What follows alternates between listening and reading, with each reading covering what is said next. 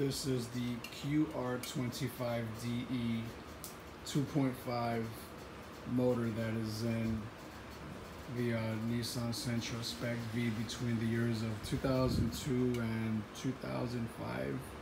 Okay, it's also in the Altima, but we are dealing with a spec V right now.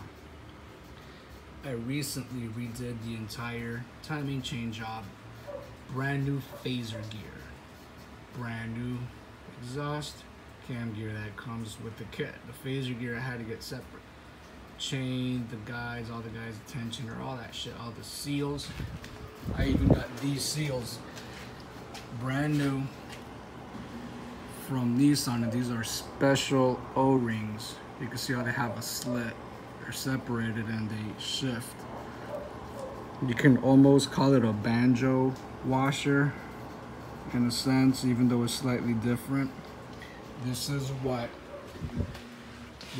creates the oil pressure. It seals the oil so that when this piece, which is the air intake cam gear solenoid, this piece is in here. See that? And when applied power to it, you know, they transfer oil. They transfer oil in the rest position, and when it's activated, it transfers it through other channels, and it allows the phaser gear to advance or retard. The camshaft, for that matter.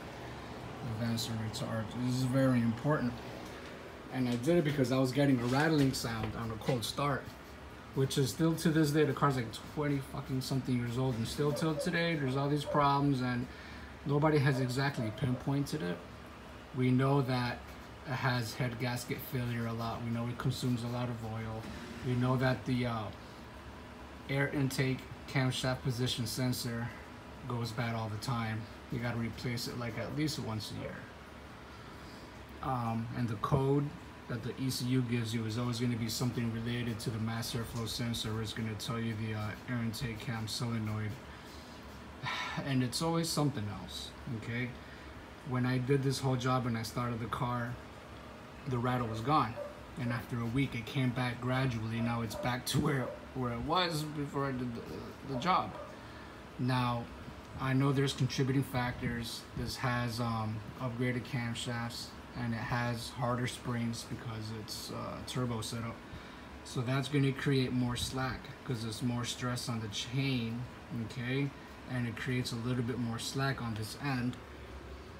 It's an aftermarket chain kit, therefore the so I missed some light. The timing chain tensioner is also aftermarket. It just came with the kit. Maybe an OEM one would have lasted longer, but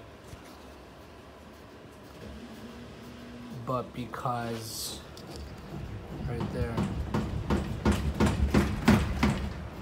but because it's aftermarket and there's all these contributing factors, you know,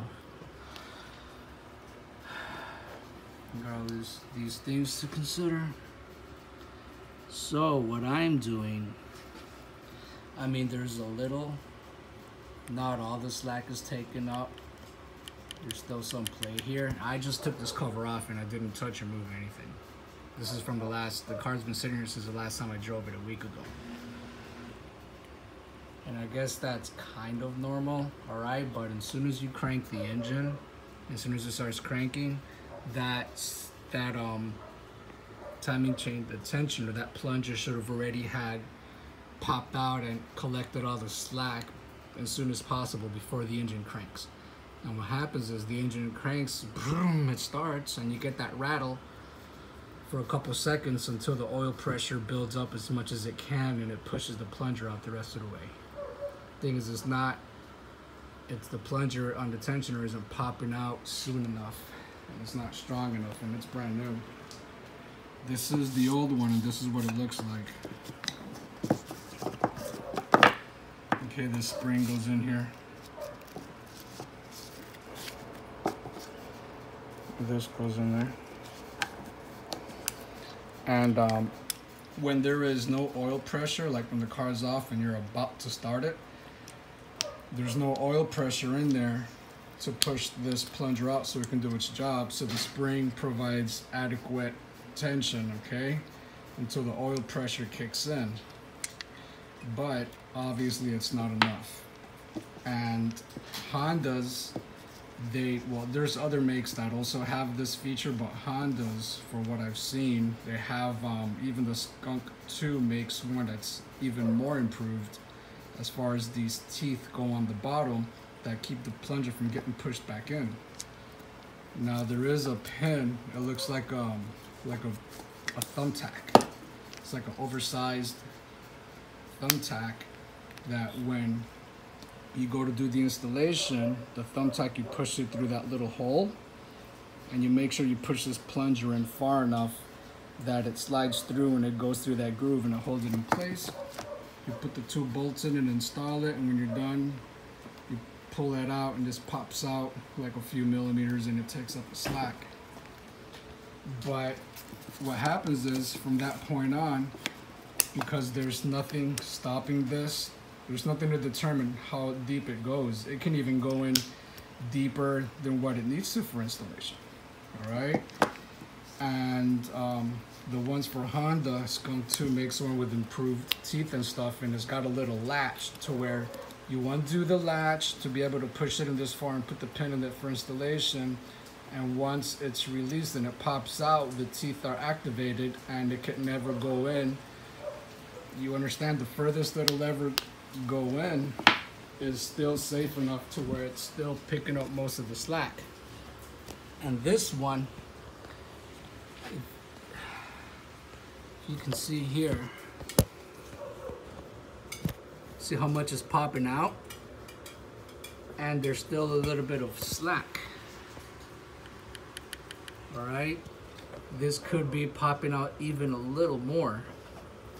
And this tensioner, if I can move it, okay, which I think it might if I'm not holding the camera, pick up the rest of the slack. So I'm gonna invent something to where that plunger can't go in any more than that. And actually I'm gonna make sure that when I create this little mod that I'm doing, I'm gonna have to install it slightly different than what's recommended, because I'm gonna install it with the plunger already popping out, so that when I crank this car on a cold start, before I have any oil pressure or anything, I'm gonna make sure that that chain is somewhat tight.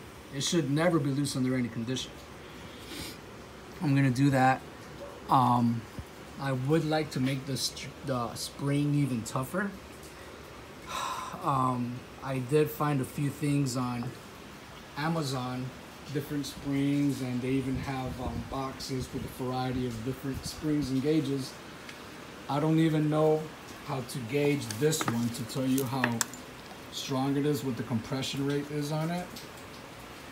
As far as millimeters, for all I know, the best ones Amazon has is probably no better than what this is. So what I was thinking is I can get a spring that's a little bit wider in diameter, to where I can pop this in here and I could still put another spring. See how there's space? I could put another spring around that. It doesn't have to be as strong as this one. It can be half as strong.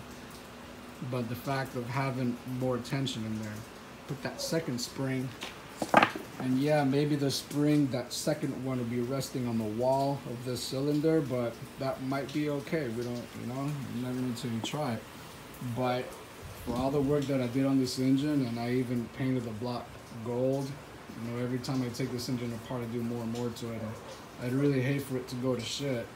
And this is like the 4th time I'm taking shit apart on this engine to work on it. As far as I've gotten ready, but that's what this is all about, I guess. So I don't know how I'm gonna do it yet, but I'm a pretty good fabricator, and I'm used to just starting things without a master plan, just the general idea, and I usually succeed. So I'm gonna stop this video so I can try and finish what I have set in mind, and I will go ahead and do another video when I am done, whether it worked or not.